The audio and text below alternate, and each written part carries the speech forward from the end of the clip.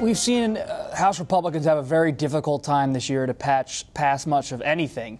But what's happened on the border bill this week is that the center of gravity within the House Republican Conference has shifted so far to the right that even if it's a small group, it's a vocal group. Michelle Bachmann, Steve King, they're connected to the grassroots. We used to always expect backbenchers or people like Michelle Bachmann, who's not even running for re-election, to not have that much power in the House. The way it was constructed was very top-down, and it doesn't work that way anymore.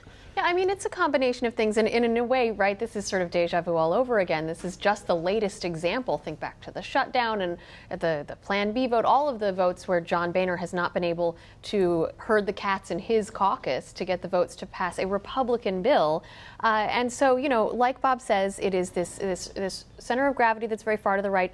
These House Republicans who are conservative, but most of them do want to compromise, do want to govern, are still afraid of what the Republican primary voters back home are going to think if they're not on the side of the sort of most flamboyant conservatives, the Michelle Bachmanns of the world. What does that say about them? Does it mean they're a squish? Does it mean they're a traitor to conservatism? So they're going to fall on that side if they don't have a strong incentive not to.